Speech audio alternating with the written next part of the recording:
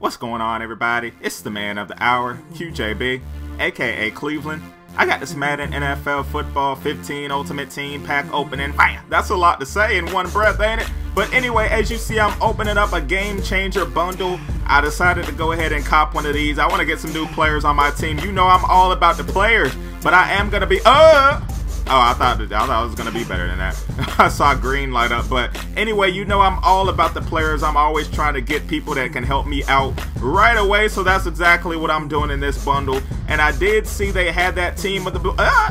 not bad. I saw they saw that...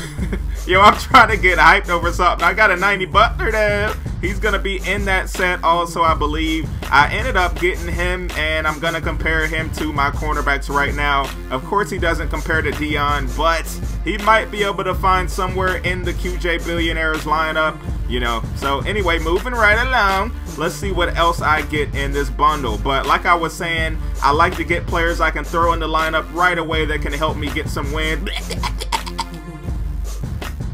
A 93 Julian Edelman, not bad. Look, he got some better stats than my Michael Irvin, right? But I'm not going to stop right there because I did see that 96 Julian Edelman.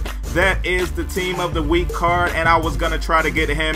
And when I did pull this bundle, I was looking at, look at that. I got another 90 Malcolm Butler. But I was looking at the cards that I needed for that Team of the Week bundle, and I realized that I pulled some of those in this bundle. So all I had to do was like purchase one more card, which you're gonna see me do later on in this video, and then I had to play the solo challenge to get one of those Team of the Week cards to complete that Julian Edelman set. So you only need 4 cards to complete that set, and believe it or not, I don't think they're going for that much. I bought one of my cards for like 26 something thousand coins to complete that set, so you could probably complete that set pretty easily. I know that Malcolm Smith, or whatever his name is, I think that Malcolm was going for like maybe 30 something thousand, so you can pretty much complete that set to get that 96 overall Julian Edelman pretty easily.